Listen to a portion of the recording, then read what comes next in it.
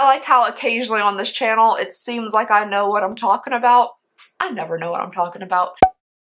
Hello everybody, welcome back to my channel. I hope you're having an absolutely fantastic day. Today we're going to be talking about the new Abh Prism palette. Now I'm sorry this looks kind of janky, but I was literally working with like chalk crumbs. Can you guys see that? So I had already filmed a first impressions of this video and I did like a little look for you guys, and then that video just didn't turn out well, like at all. So I figured I would just redo it with my second impressions, and I'm going to recreate the look that I made in that video. I wore that eye look in the last video I put up and I had several people asking for tutorials, so I figured I would go ahead and just recreate that look in this video. Alright guys, sorry I had to turn on the air conditioner really quick. It's very toasty in my room. I was schwitzing a little bit. It's October and it's still like 80 outside and I'm getting real upset about it. But anyway, let's go ahead and get into this palette. So this is the outer packaging of the Anastasia Beverly Hills Prism palette and I love it. Packaging can get me every single time. If you have a pretty package, you could sell anything and I would probably buy it. What I think is really interesting about this box is the cardboard feels different. Like it almost feels like there's a texture to it. It kind of almost feels like the outside of like a NARS lipstick or blush or something like that. And yeah, I like it. I think it's a really nice outer packaging, and that means I also highly enjoy the actual packaging of the product itself. So the packaging of the palette is beautiful. It looks like the outer packaging only on velvet, which makes it even better. I love like the inlaid gold detail. It's just, I love it. I do also enjoy that this is a nice deep black color. I mean, I'm a little bit biased because black is my favorite color, but I feel like it's gonna get less dirty and stained from like the eyeshadows and other makeup. I mean, my Modern Renaissance palette looks disgusting. Let's not lie. It looks pretty gross, but I still love it. But I think this one's going to stay a little bit more clean. So this eyeshadow palette is a holiday edition, so I'm guessing it is not going to be permanent in the collection. It is also $42, and the last time I checked it was still available on the ABH website. This has 14 different shadows inside, which include a range of like metallics and neutrals, and it also comes with 0.7 grams per pan or 0.02 ounces for each of the little eyeshadow pans. The eyeshadows were made in the USA, and it says it has a shelf life of 6 months, which I'm definitely keeping it longer than 6 months, pretty much, unless like I get like a rancid smell from my powder products like this. I'm gonna use them until they're all gone, no matter how long it takes.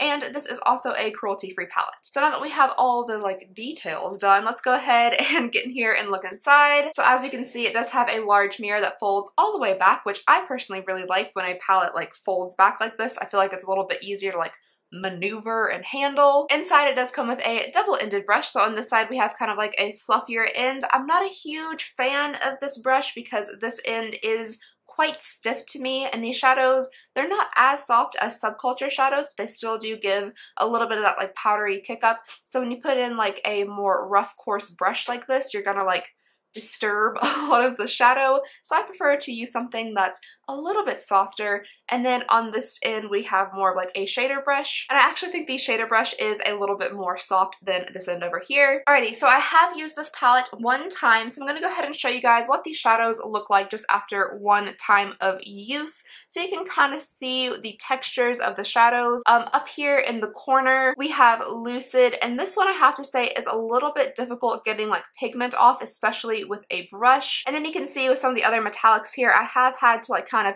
dig the brush in just a little bit to get a good amount of pigment off of them. And then you can see that from some of the mattes I have had some powdery kick up, but they're really not that bad, at least I don't think so. And they do give pretty amazing pigment just if you run your finger through them. I'm sure you guys have seen a million swatch videos, so let's just go ahead and get into the eye look. The eye look that I did yesterday, I guess it was, did last me all day. I applied the eyeshadow decently early in the morning and it was still there and shimmery all day long. It did kind of transfer onto my actual eyeliner itself because I do have very hooded eyes, so when I blink, the eyeshadow transfers to my lid up here and then onto my eyeliner, which for me that's pretty common with any type of like glittery pigmented shadows because I have these big like meat pods over my eyes. Alrighty, so I'm just gonna do the look the same way I did yesterday and do my best to recreate it. I've never been good at that, so we're gonna see how this goes. So the very first thing I did yesterday was I went in with Lure down here,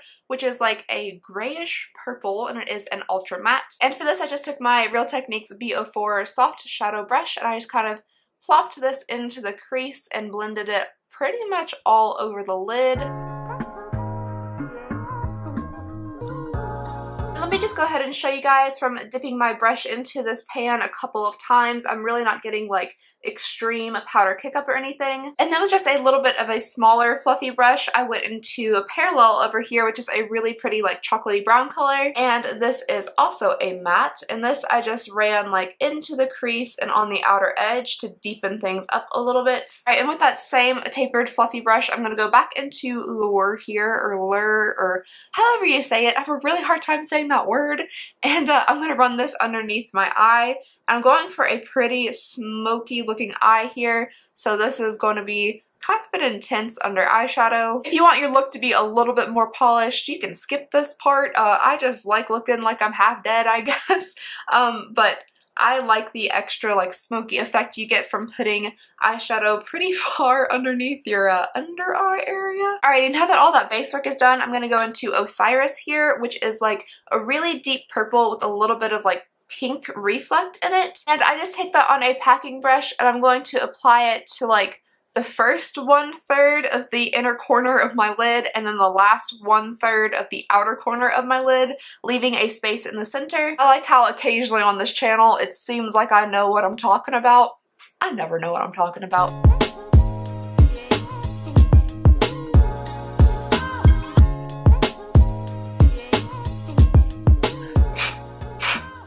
Alrighty, and then when I had some of that like packed down, I went and blended it into the crease a little bit. Alrighty, and now that that is blended out, I personally think you get better pigment payoff with your phalanges. So I just kind of went in with my finger and then I packed on pigment in those same places that I had initially laid it down with the brush.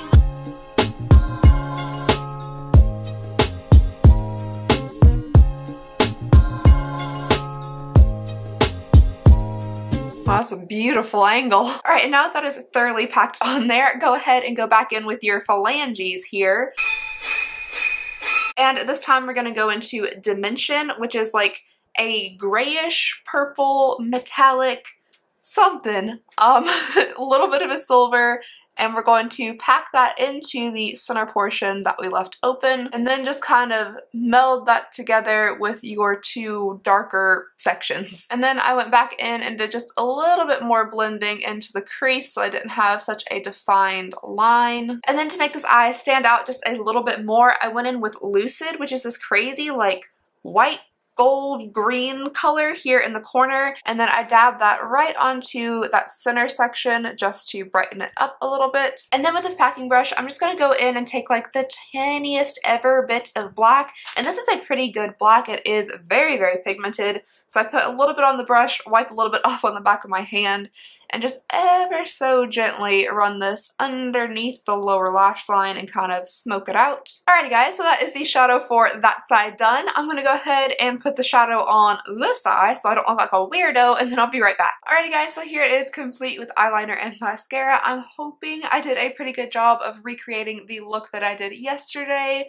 I think it looks pretty good. I think it looks alright. I think it would probably even look better with like falsies or something like that, but overall I'm enjoying the look. Also yesterday I was wearing this lipstick. This is the L'Absolu Rouge 359 Hypnotic by Lancome, and this is a very interesting lipstick shade.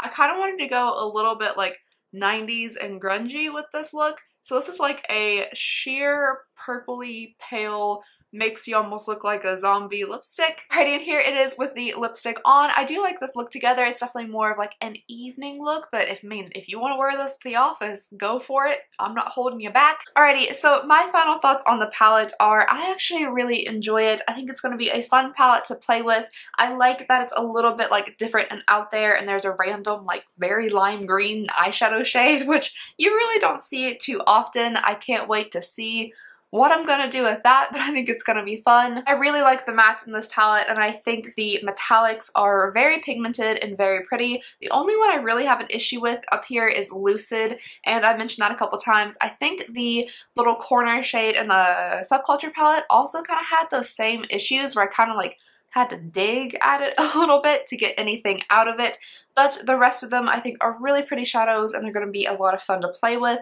Now, I've been seeing a lot of comments like saying, oh, I'm not getting this palette until I know if it's better than Subculture, and I am having a hard time deciding if this palette's better than Subculture because I personally enjoyed Subculture.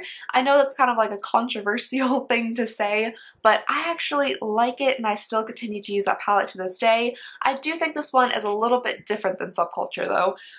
The shadows to me feel like they're a little bit harder pressed. Some of them are a little bit powdery. The sphere one is a little bit powdery, but for me, the rest of them, you know, aren't like dusting up everywhere and going crazy. I did have a tiny bit of issue with fallout with the Osiris one as I was like packing it onto my lids, but for the most part, I think it all held in there pretty good. But overall, so far, I'm really enjoying the palette. If my mind changes on that, I will definitely update you guys. This is only my second day playing with it, but for now, I'm liking it.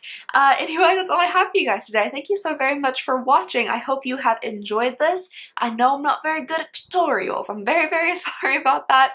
Tutorials are pretty difficult for me, so hopefully we were able to get through it decently smooth. Anyway, don't forget that we have our monthly ColourPop giveaway going on right now that I would link down below. All you have to do is be subscribed to this channel and leave a comment on that video. And yeah, that's all I have for you guys today. So just thank you so very much for watching, and I hope you have an absolutely fantastic day, and I'll see you all next time. Bye!